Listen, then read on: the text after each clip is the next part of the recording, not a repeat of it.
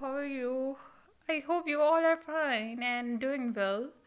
So, today we are going to start with a new topic which is about the uniform circular motion and centripetal force. So, you people have heard about the centripetal force? And circular motion, we all know that the body moving in a circle, the type of motion is known as the circular motion. So, today we are going to discuss about the circular motion and the centripetal force, and this is going to be a very interesting topic. So, let's start.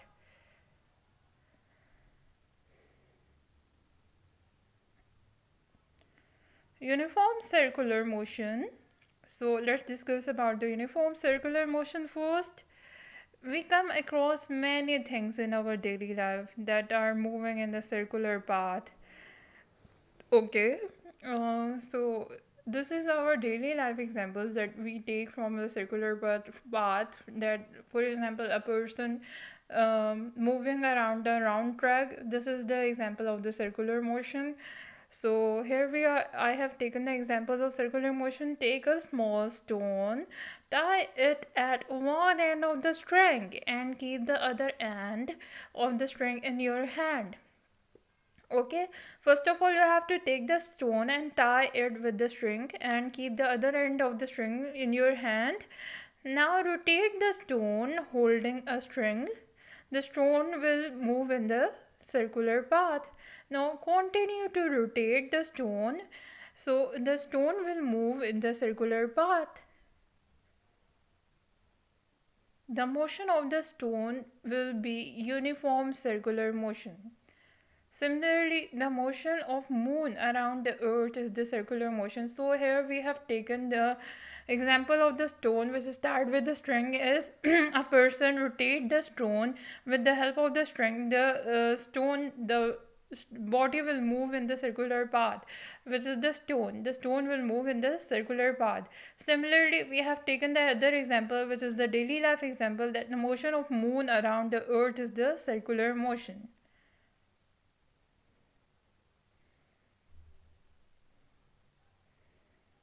So let's come towards the definition of the motion. The motion of an object in a circular path is known as the circular motion. If a body is moving in a circular path, then this type of motion is known as the circular motion. Here you people can see the example of the car. An object has a natural tendency to move in the straight line, but here you can see that the driver is pushing the force on the car to move around the round track. You can see that the car wants to move, that the object has the tendency to move in the straight line, but the force is applied by the driver which tends the car to move towards the circular path. Okay.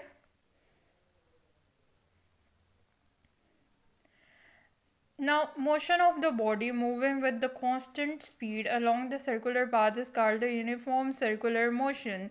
So, the body, if covering a constant speed along a circular path, then it is known as the uniform circular motion, or we can say the body at any point um, covers the same distance, then that type of motion is known as the uniform circular motion along a circular path. Okay, if a body covers the same distance along the circular path, then this type of motion is known as the uniform circular motion.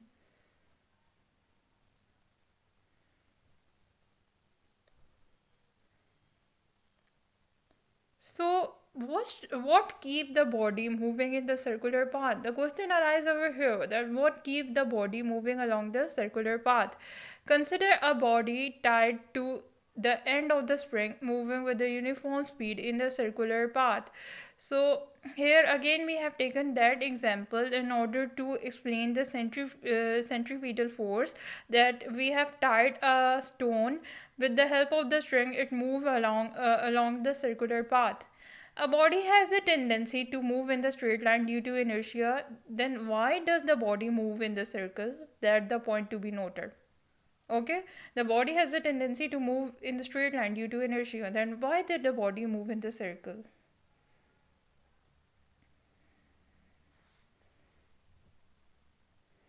The string to which the body is tied keep it moving in the circle by pulling the body towards the center of the circle. So here the string is applied on the force on the body that pull the body towards the center of the circle. Okay. So what is the body, or we can say what is the mass? Here the mass is the stone and the string is tied with that of the stone. So the string to which the body is tied keep it moving in the circle by pulling the body towards the center of the circle. So here the person is applying the force on the stone which pull the stone towards the center of the circle but with the help of string. The string pulls the body perpendicular to its motion. Okay, as I told you people earlier that the body has the tendency to move in the straight line, but string pulls the body perpendicular to its motion. The pulling force continuously changes the direction of motion and remain towards the center of the circle. So here the highlighted term is that the body is pulled towards the center of the circle. So here we have taken the body as a stone and the stone is pulled by the string towards the center of the circle. By the force, by the centripetal force. So the pulling force continuously changes the direction of the motion and continuously changes the direction of motion and the direction of motion remain towards the center of the circle, and the center seeking force is known as the centripetal force, and this type of the force that keep the body pulls towards the center of the circle is known as the centripetal force, or we can say that keep the body to move around in a circular track and pulls the body towards the center of the circle. That type of force is known as the centripetal force.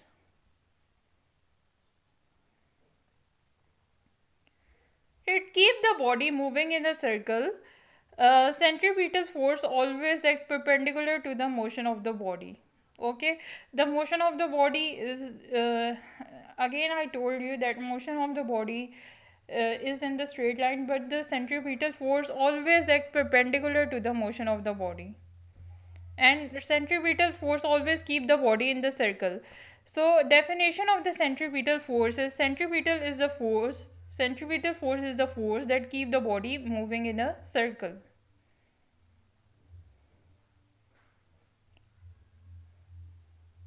Okay, these are some examples. So here you can see a person who is playing with the stone. He tied the string with the stone and the string is applying the force on the stone, due to which the stone moved towards the center of the circle or maintain its motion in a circular path. You can see that the force and the direction of motion are perpendicular to each other at every point, or we can say that at every position, that the force and the direction of motion are opposite to each other. You can see in the graph over here, you can see at each and every point that force and direction of motion are perpendicular towards each other.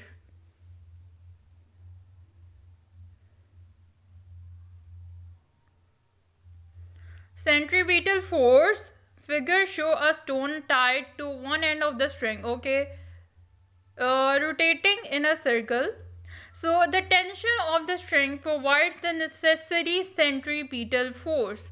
So the tension is applied by the string on the stone, which provide the necessary centripetal force. It keeps the stone moving in the circle. If the string is not strong enough to provide tension, it break and stone move away from the tangent of the circle. So it depends upon the string. We have taken the quality string which provide tension to the stone that keep the stone moving in the circular path. So the string is applying the necessary centripetal force on the stone that keep the stone moving in the circle. But if the string is not strong enough, okay, if we take the string which is the weak and it is not strong enough to provide tension. Tension is what? Tension is basically a force. Tension is basically a force that is provided by the string to the body, which is the stone, and that keep the stone moving in the circular path, and the string is providing the necessary centripetal force. So that centripetal force has the tendency to keep the stone towards the center of the circle, okay, or to keep the stone moving in a circle. But if we see that if the string is not strong enough to provide tension, it breaks and stone move away from the tangent of the circle. So if the string is not strong enough to provide the force which is known as tension, the string will break down and the stone move away from the tangent of the circle. So we can take the example of the daily life, like moon revolve around the earth. So why the moon revolve around the earth? What provide that moon the necessary centripetal force? So the gravitational field of the earth provide the necessary centripetal force. The gravitational field of the earth provide the necessary centripetal force to the moon, which keep the moon revolving around the earth.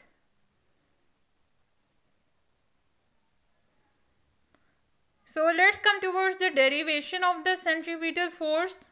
Let a body of mass m move with the circular velocity, let a body of mass m move with the uniform velocity in the circle of radius r.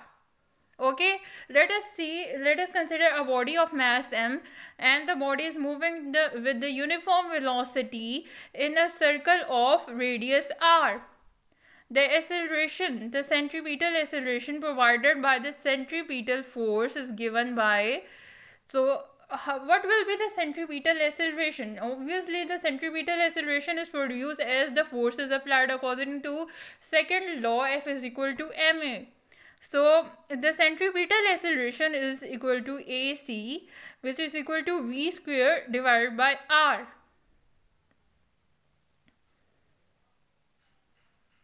According to Newton's second law of motion, centripetal force is given by Fc is equal to mac. Okay, so the centripetal force is given by the formula F is equal to ma. According to the Newton's second law of motion, Newton's second law of motion is F is equal to ma. So let's come towards the centripetal force. In case of the centripetal force, we get the formula, or we can say the equation as Fc is equal to mac. So resolving AC, substituting the formula of AC, which is equal to V square divided by R. So putting the formula of AC in the equation, we get Fc is equal to mv square divided by R. Centripetal force needed by a body moving in the circle. So here we conclude the formula, which is the centripetal force needed by a body in the circle depend upon the mass of the body, square of velocity, and the reciprocal of radius r of the circle. So on what factors the centripetal force depend upon? So basically, the centripetal force needed by the body depend upon the mass of the body, square of velocity of a body, and reciprocal of radius of the circle, reciprocal of radius r of the circle. So in these are the factors on which the centripetal force depend upon.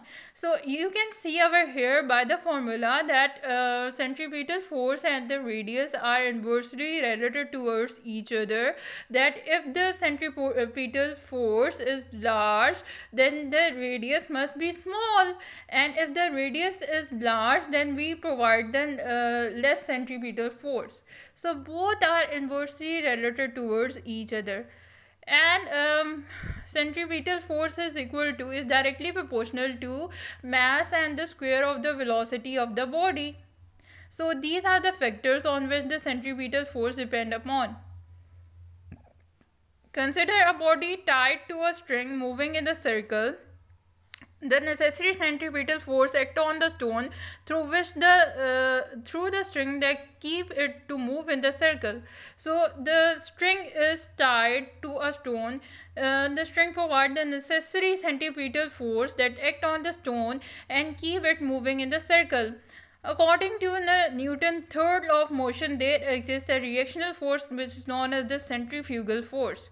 So in order to balance the centripetal force which act inverse that keep the body to move towards the center of the circle, there is a balancing force, and according to the Newton's third law of motion, action and reaction are equal in magnitude but opposite in direction. So in order to balance out this centripetal force, there will be the outward force which is known as the centrifugal force, or we can say the reactional force, because the centripetal force is the action force, and so in order to provide the reaction by the body, so this is the reactional force which is known as the centrifugal force. Centrifugal force come into being.